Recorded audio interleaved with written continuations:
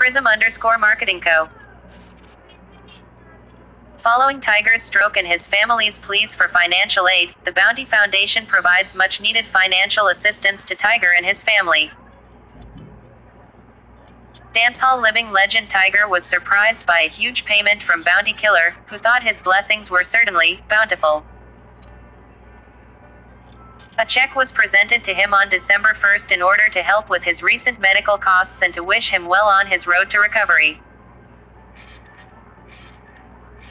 Several weeks ago, the Wanga Gut musician had a small stroke, and his daughter asked fans and industry players for help with medical expenses, including blood tests and hospitalization. Since Tiger's stroke, he's been in the headlines a lot, and fans and fellow artists alike have expressed their concern about his latest health scares. The organizers of a benefit performance for him are supposed to be working on it.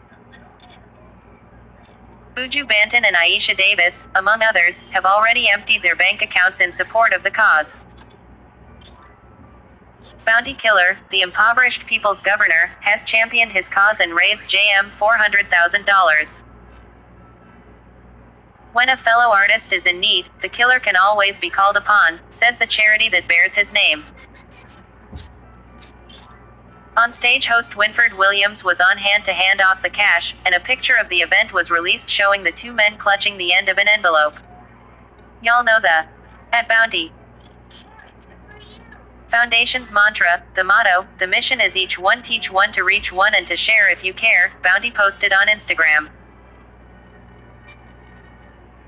Paul Banky Giscombe, the man in charge of the Bounty Killer's business affairs, was a driving force behind the effort, inviting people with financial resources to join in.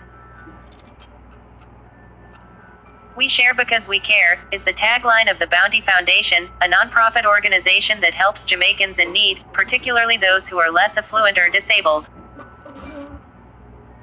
He posted about royalties fundraising efforts on his Instagram page a week ago, and they've been getting a lot of attention.